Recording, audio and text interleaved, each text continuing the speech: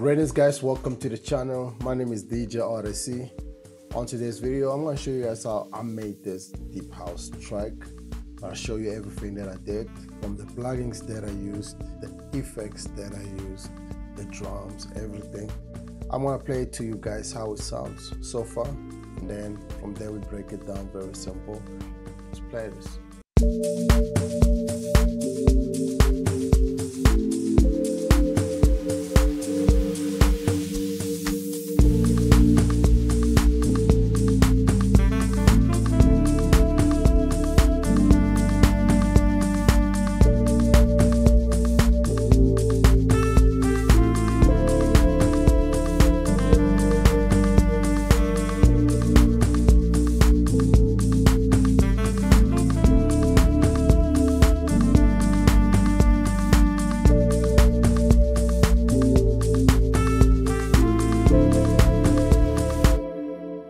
I'm gonna keep it right here for now, and so we're just gonna break it down. Very simple, and I hope you guys will get to learn a few things from this tutorial that we're gonna be doing today. So I want to put it here where there's a lot of things, right? So we can start off with the drums. When it comes to the kick and the clap and the shaker loop, I didn't do anything much to them.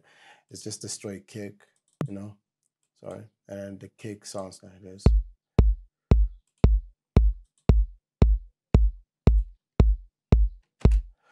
Sometimes it's how you get the perfect kick, and then you don't have to do too much tweaking onto it, unless it sounds dope, but you want to change a few things on it, you know. So, and then I use the clap, and the clap looks like this. That's the only thing I think I added, like a wave shaper a little bit, because I felt like it was too harsh. So I needed to just reduce it a little bit on the harshness. So I used a preset here from wave shaper, fruity wave shaper actually. And then from here we move on to this loop. So with this loop is, you find it in my Amapiano sample pack. But because it doesn't have too much, it has a shaker and some sounds in it. So I'll play for you how it sounds. So I like it, so I decided that I'm gonna add it into like deep house. So it sounds like this.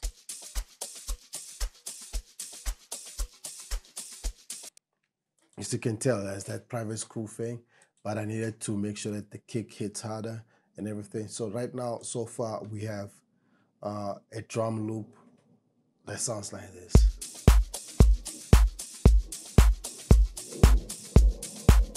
So I wasn't 100% happy with the clap, right? So I added a rim shot just behind it. It comes here, like that at the end, I think. Like, no, it comes somewhere around here. This is the rim shot. And so I had to make sure that it goes with the clap. It's the same thing, it sounds like this.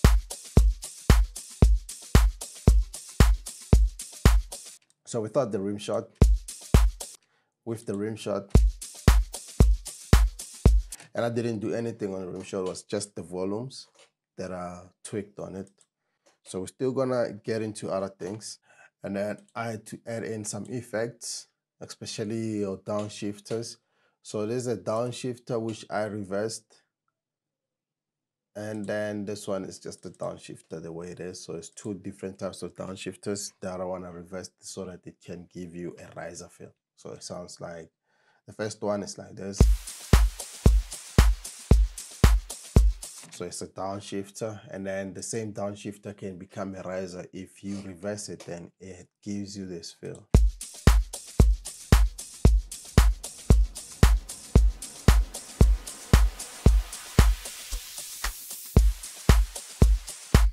Great.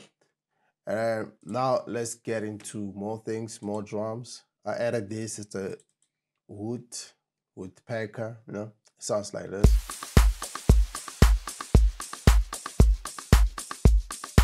We added this. That's a dope tom. Sounds like that.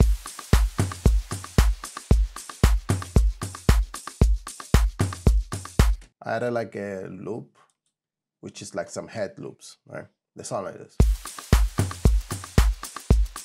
You can't hear them too much, right?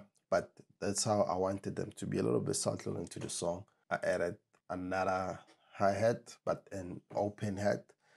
So what I did with the open hat is I reversed it, and I had to put it somewhere onto the thing where it's gonna end close to the clap, to the second clap on this part. So it sounds like this. Let me put it at the beginning so that you can hear. So that's the drums for now, you know. So normally you would wanna take all the drums and put them in a different, like you create like a bass, or you put it on this side, right? So that's where you can actually put in some compression so that everything could gel together, you know. So what you do is probably have a drum mix thingy. So you say drum mix. Let's just do it a little bit. Maybe give it like a color or something. So this is where the drum mix comes in. All right. So everything here doesn't. You make sure that every instrument from the drums goes into the drum mix. Everything that's a drum goes into the drum mix. And then from there, you want to maybe add in some kind of compression for the drums, just so that everything could just be one thing. So you do this. So that's every drum, and it goes into this. So these are instruments. I'll just move them a little bit to the side. That's the main reason why I would have drums sitting at on the left side. Every drum, whenever I put in a drum, I make sure that it's on the left side of the mixer channel, so that it's much easier for me to just, I know this is drums, and I know this is a bass, and I know these are synths. So it's simple as that for me, you know. So hence it's much simpler to just move them into the drum mix. And so now that I have the drum mix like this, now we play it.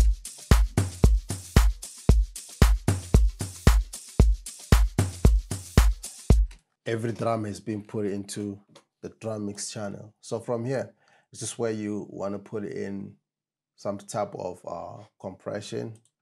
Maybe you might use a fruity limiter. That's what I use normally, so that I can see how much I like to see. So I use the fruity limiter, then there's limit, and there's compressor. So the compression, then you see the attack, release, everything, right? So since we're dealing with the drums, right, depending on how you want them to sound, if you want the compressor to hit immediately, you might want to deal with your attack and then keep it there. It's fast attacking, so immediately when a drum hits, it compresses it. Or you do the attack just a little bit, so that maybe you want your kick to be more visible most of the time. So you want to maybe move that. Then you take the threshold to where your drums are.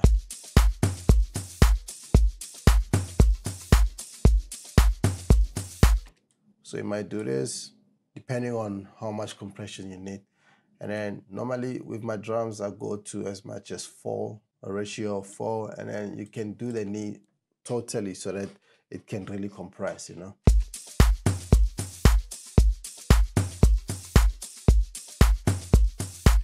And then if you feel like you're doing too much compression, you can increase the gain, you know, and you can just increase it a little.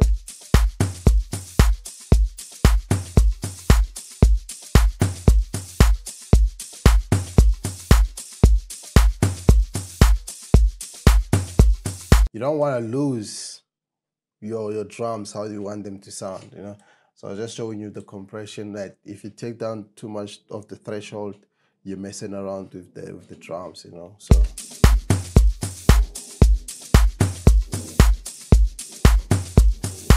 also the release, you can decide on the release, you know. I can take the release lower so that it doesn't compress too much, or I can just do this.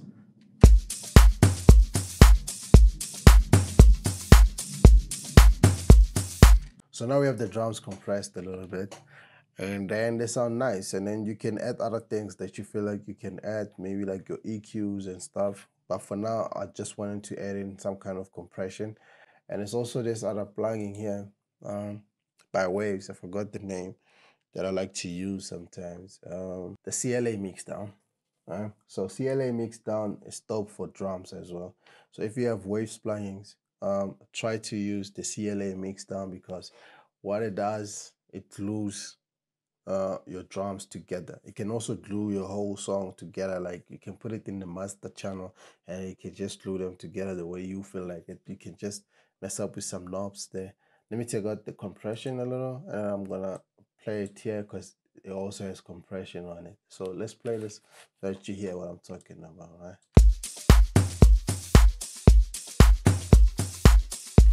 So there's a glue thing here. If you increase it,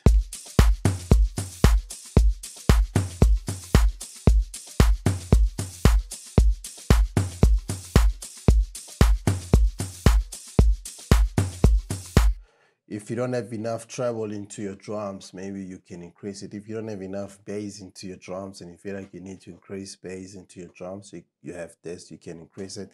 And you can also increase the drive so that your song could just have, your drums could have that type of a drive, you know, like that distortion into it. So when you play this, I'll increase the drive a little.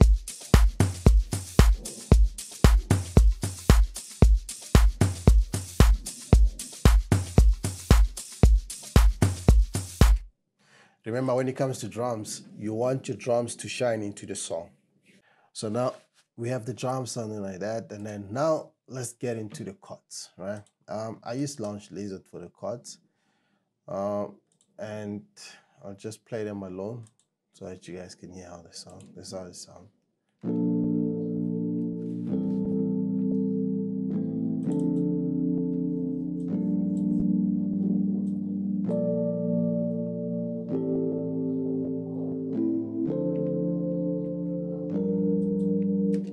They sound amazing, don't they? And then what you do is the EQ, cut off the low frequencies.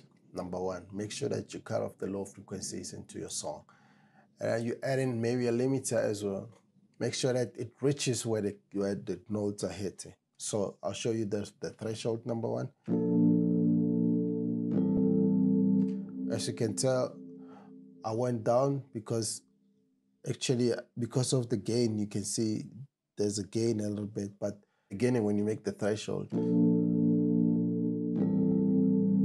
you want it to be at a good level where the keys are hitting. And then I didn't do the knee, no. So I just increased the ratio, and then there was a compression.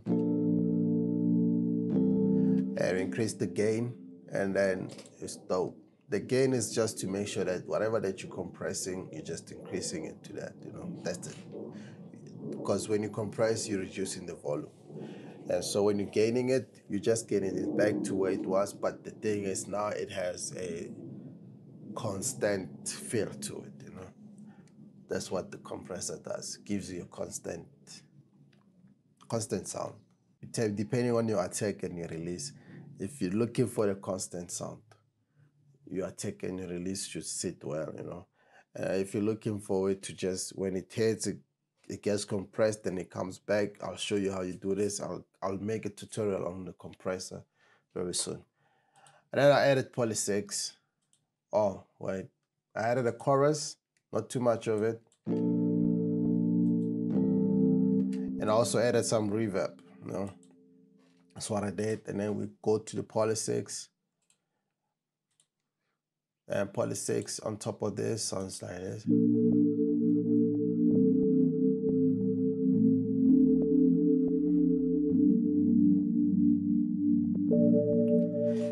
The chords are just the copy and paste of it. And then now you're just adding an EQ again. You're cutting off the low frequencies and some highs a little. And then also the same compression, the same type of compression, the same way you're compressing. You don't just copy and paste the compression. So together they sound like this.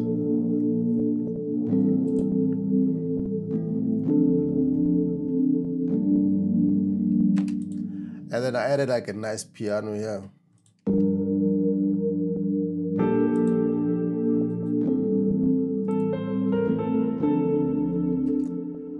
I use Keyscape for this, cinematic, and then this is how it looks.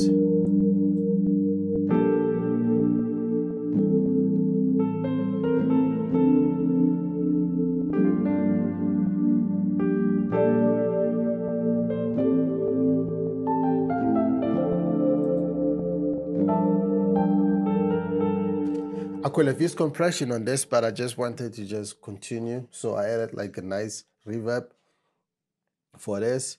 If you needed compression, especially for this type of music, you could add more compression because the notes are not equal. So you must make sure that your compressor, your threshold sits where the lowest note is, basically, if you want that lowest note to also shine into the song, because it will compress these ones to be there. You can also do like scale levels where you can mess around with this, where the notes will be all the same, equal thing, you know. So you can also do that, but depending on what you want, you know. It's more like compression in a way. You're just dealing with the velocities like that. So it's up to you. But you find that it was a wave, you do it the same way that I was gonna do with the compressor or that limiter compressor thing. And then now I added this saxophone here. Sounds like this.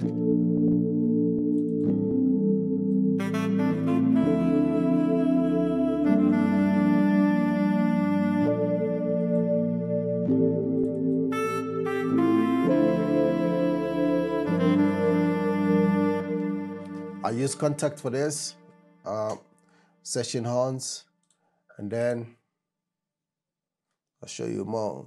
Still, you have a limiter and you have a chorus. This is what I used, and then you have the fruity delay, and you have this, a reverb.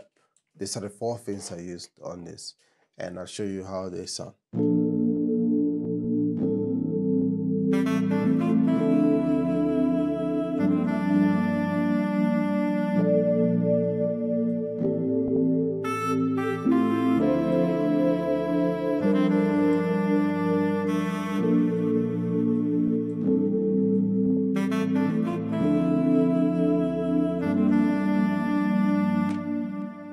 It's explainable as well.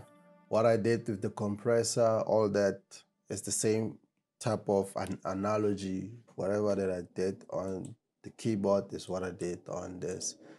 I just had to do it again, you know. And then now I went in and got this from Contact, a guitar, and it sounds like this.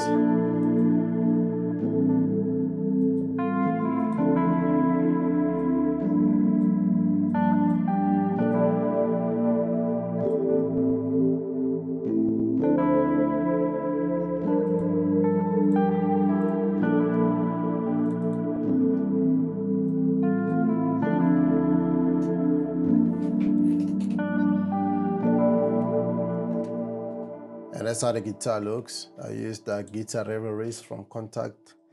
It sounds dope, you know, sounds dope. Like I showed you, I used the parametric EQ to cut off the low frequencies. And then I also did the compression, you know, because when you play something like this, your notes will not be equal, you know. So you need some type of compression to make sure that you pick up some notes in a way, you know. And then, are you cutting off the notes that are too loud, you know. I went to Keyscape, I just took cinematic again. It's just the piano and it plays like this.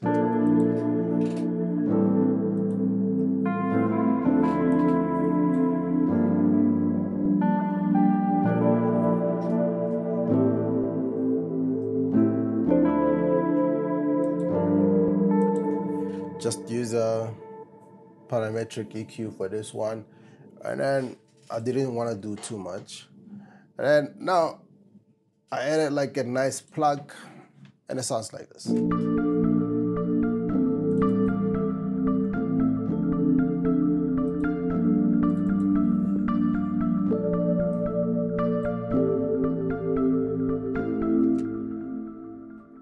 use tube synth for this. It's called Kaimi Echo, and then just added some reverb onto it. I might add some compression again, but I showed you how I add compression most of the time. But if there's other ways that you want to add compression, I'll show you.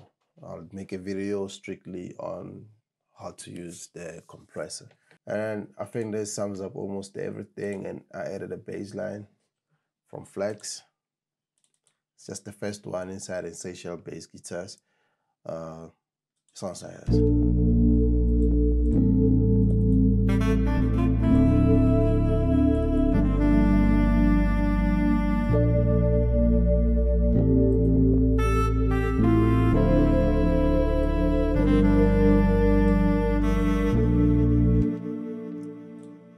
I add a compression on this bass, you know, because there's some notes with the bass line. The problem with the bass line is that there's some notes which, when you take them lower, you can't really hear them as much. So with some compression, you can actually pick them up, you know, make them the same volume as the note that is high, you know. So that's what I did on this. I'll show you how we compress this.